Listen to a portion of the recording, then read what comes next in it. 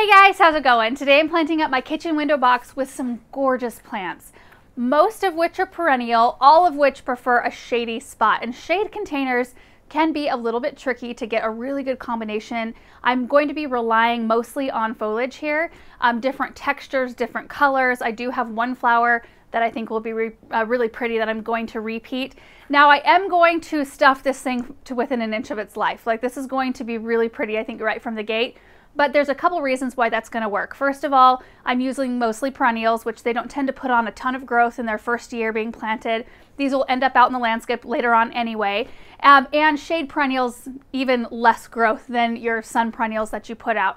Everything should be really happy in this space. And you can tell it's a bright location. It's not deep, dark shade, but it only receives about 10 minutes of sun first thing in the morning. So it's just a really interesting spot. So let me go through the type of plants that we have here. First off, I do have a window box full of soil already. I need to put in my continuous release plant food and then we'll be ready to plant. But I'm going to alternate as my centerpiece these two plants right here.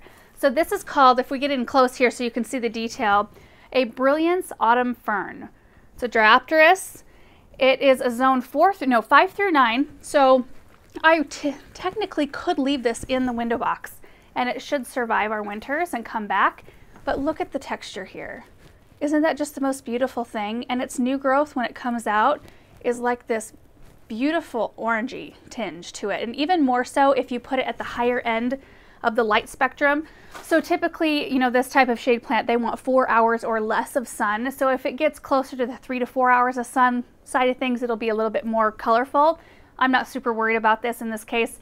I just want this kind of texture. The next one here is a Heucherella called Fun and Games Red Rover. We have highlighted this in a video, but it's been, oh boy, I don't even know. It's been a couple years ago. We planted some of these in my parents' garden and they're still there. We showed them in a tour this week, but they are a zone 4 through 9 and they grow like this is almost their max height right here, about 6 to 8 inches. And then they throw up these gorgeous flower spikes, which I don't mind. I mean, I know this is a window box. I typically don't like to plant things that are going to shroud a window or block the view, or even if it's not a usable window, I don't like that look because it looks like it's not proper. But these right here you can see through really well because they're so airy.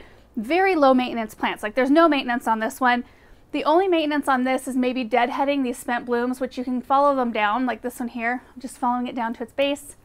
And you can just pop it off with your fingers. Super easy. And there's only 2 spent ones on here. And then after that, after they're done blooming and you've popped all of these off, then that's it for the season. But the leaves, look at this. I love how deeply lobed they are.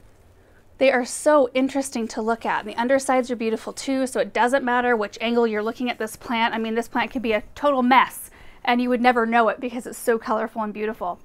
The next one here, this is our only annual. You could dig this up and save it if you wanted to, but this is an Illumination Apricot Begonia.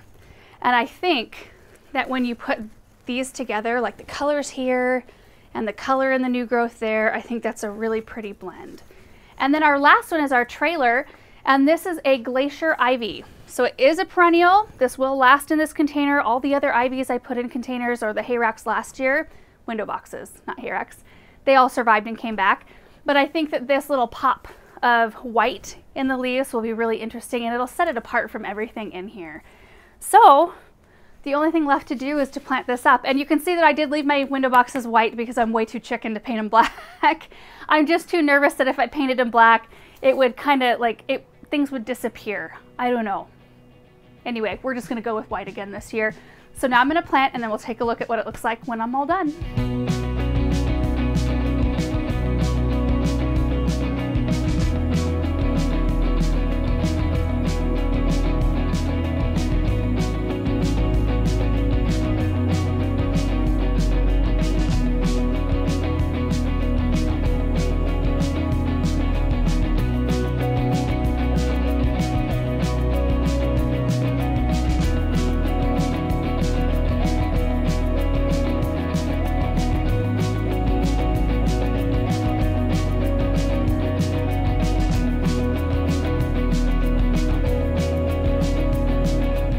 All right, so I just wanted to cut for a quick second to show you what this window box looks like without any blooms. I mean, technically the heucheras have blooms, but I'm talking like any other plants that have more colorful blooms.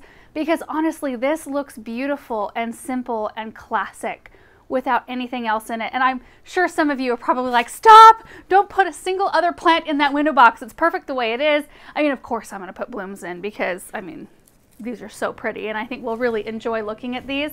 But I just wanted to stop and show you at this stage what it looks like. All right, now I'm going to plant my flowers.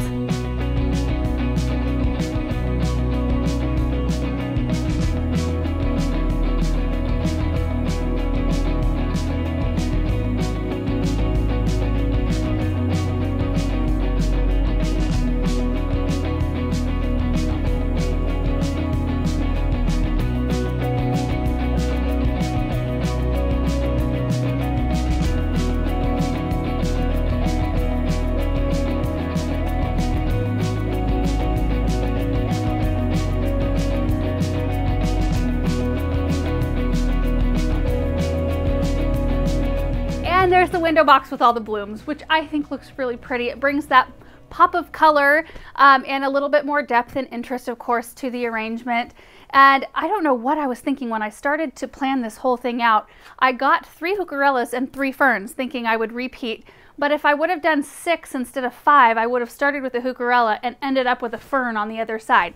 So, and you're going to see the aftermath of my project right here, total mess to clean up. I ended up with an extra fern. So this one will go out in the landscape where these are going to actually end up going later on in the season now, which will be kind of fun to see that kind of texture there. But yeah, so like kind of keep that in mind when you're planning stuff out. I mean, do what you want and what makes you happy to look at, but I like this kind of odd number as my centerpiece. I think it turned out really pretty. So there's 6 of the begonias, 1, 2, 3, 4, 5 of the ivies, 2 ferns, and 3 heucherellas. So this certainly could be scaled down or up depending on what kind of planter you're doing. I mean, if you're doing a round container, you could do 1 fern, 1 heucherella, 1 begonia, 1 ivy. Just 4 plants, and I think it would be very, very beautiful.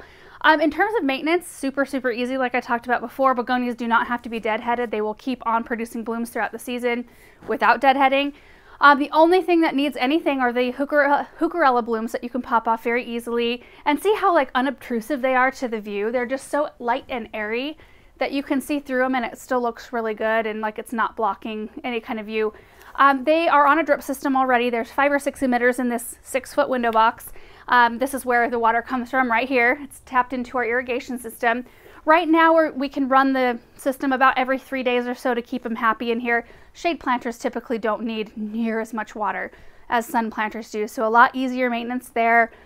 Fertilizer, I worked in the continuous release, so that will last a while, but we do usually keep our annual containers, even if they have perennials in them, on a weekly water-soluble fertilizing schedule because the soil reservoir isn't enormous and whatever nutrients they get is pretty much from whatever we give them. Even if you start with fresh soil, I mean, that nutrients only last for so long, so you do want to keep fertilizing in mind. That's very important to the productivity and health of your plants. So anyway, I mean, seeing this, how it turned out, and just knowing how little I'm going to have to do to keep this happy kind of makes me want to repeat this in the rest of the window boxes, which I haven't really planted yet. These right here are actually plants from last year. So I've got Jack of Diamonds or Queen of Hearts. I can't remember which variety I used. Brunnera, which needs to be groomed. They are blooming though. Look at that. I've got some Duckfoot Ivy and then a Ruby Glow Euphorbia. I popped the other Ruby Glows out and used them in another container. But I think we might do a video where I just kind of go with this and try to make something pretty out of what's left over. Because that's one of the beauties of using perennials. You can either use them in your landscape or winter them over like this.